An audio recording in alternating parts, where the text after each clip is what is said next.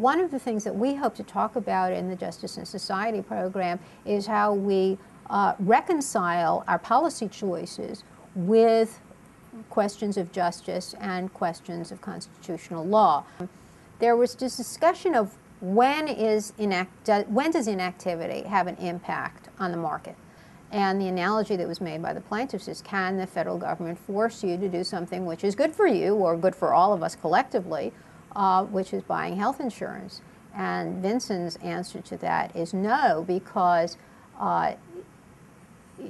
to do that, you're taking something which is basically non-activity, and the implications for interstate commerce are very contingent, and you are putting the federal government into that. And then the question is, if the federal government can get into that, then where does it stop? Is there anything that the federal government can't regulate? And if the Commerce Clause means anything, it means that there have to be some limits to that regulation. As time passes, aspects of the reform bill are being implemented in the states. Even the states that are parties to the lawsuit are doing implementation as they have to.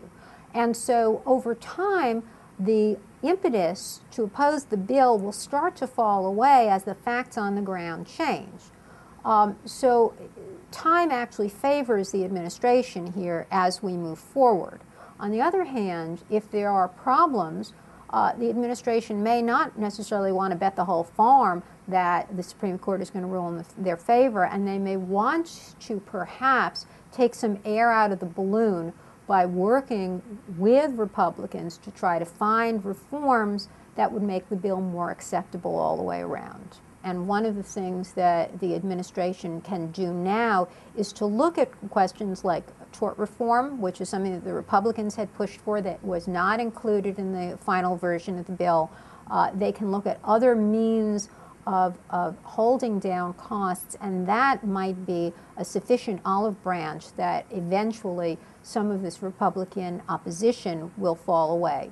When the case gets to the Supreme Court, all eyes are going to be on Justice Kennedy.